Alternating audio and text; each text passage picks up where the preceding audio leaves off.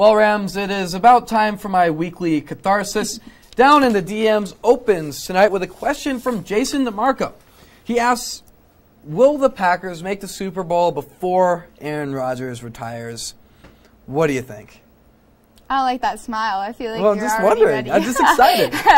All right. Well, I don't know, honestly. I want to say that they will, but I think that the franchise needs to learn how to treat their quarterback a little better than they kind of did this past season. When you have a quarterback like Aaron Rodgers, who just won MVP, I mean, it's showing that he's getting older, but he's not slowing down anytime soon. You do not go out and draft a quarterback in the first round. Yep. And make him angry. While it did work because he got angry and he wanted to play his heart out, you don't do that. And as long as, I think if the franchise can figure out what they're doing, I think it'll be okay. Like I said, he just won MVP for this past season. He's looking for revenge. I don't see him retiring anytime soon, so I think they have a good chance to get to the Super Bowl. Yo, I don't know if I agree, because now it's even a question of how long will Aaron Rodgers even still be in Green Bay before he retires? Like, does this question still count if they make it to the Super Bowl without when him? He's at a different team? I mean, I think you brought up a great point, you know. His front office has basically done nothing but disrespect him for 2 years. He said, you know what, I'm going to be the MVP, and I'm going to create a little discourse in the offseason, you know, make people doubt if I actually want to be here. Because Aaron Rodgers is one of the most arrogant men in all of sports. Oh, yes. You don't step on that dude's toes. He's stirring up the pot. He's going to stir it up. I don't think he ends up with even going to the Super Bowl with Green Bay. I feel might go with a different team. His perfect story is going with a different team. I think that would definitely be his perfect story, but I think he's trying to stir the pot, make them realize that he's an asset for them and he should not be going anywhere. I don't see him leaving Green Bay right now, maybe in the next coming seasons, but I don't see him right now. I see him staying with Green Bay at least. Yeah. Well, anyway, that was very quick, and we're going to move on to our second question, which comes from @RXBash on Twitter. Who won the Carson Wentz trade, Ethan? I mean, it's hard to really say which team won it, but one person that did win it is Carson Wentz. Like, in reality, I mean, he's the winner. And not only is he being reunited with Frank Reich, who was the offensive coordinator who, in 2017, who helped him to the best season of his career. So he's got to be excited about that. No? But on the other hand, why would the Eagles accept a condition that he plays 75% of the snaps for the Colts, for the most broken quarterback in all of football? That part doesn't make sense. True winner, Carson Wentz. Middle, Colts. Definite loser, Eagles.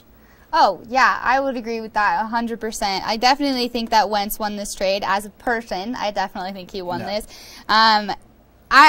It's just hard for him because, one, he's injury prone, like you talked about, and two, there is a big up-and-coming quarterback right behind him on the Eagles. Jalen Hurts is still a good quarterback, and he's also very injury prone. But I think this is good for the Eagles in the sense that they have a quarterback that they can actually build with, and because they're getting draft picks from the Colts, I think that helps with their rebuilding of their whole team, not just with their quarterback.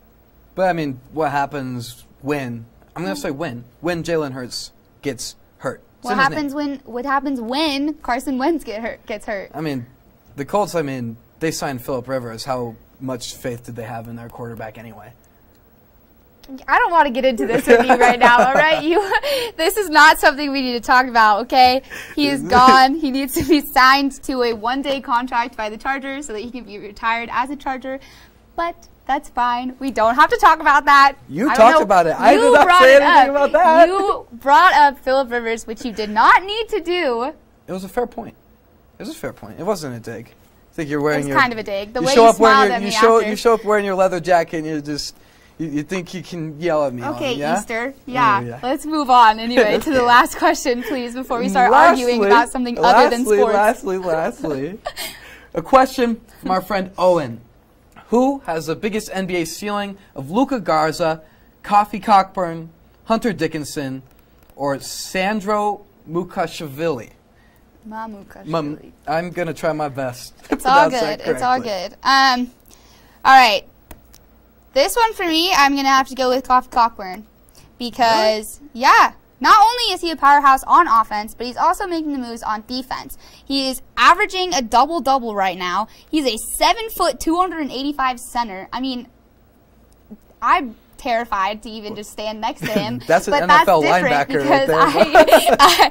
I am also like half his size, maybe shorter and smaller than that. But anyway, he's averaging a double-double. And if you saw an interview, there's an interview with Michigan State, Tom Izzo, who called him a man-child and says he hasn't seen a big man the likes of him since Shaq. And I think that is a huge compliment and says a lot about this kid. It is high praise. It is very high praise. And, I mean, the only two guys that I knew from this question, if I'm being completely honest, were Luka Garza and Kofi Cockburn. The other two guys, I mean, Dickinson, I mean, he's just a freshman. He's got a lot of promise. Yeah. NBA ready, not quite.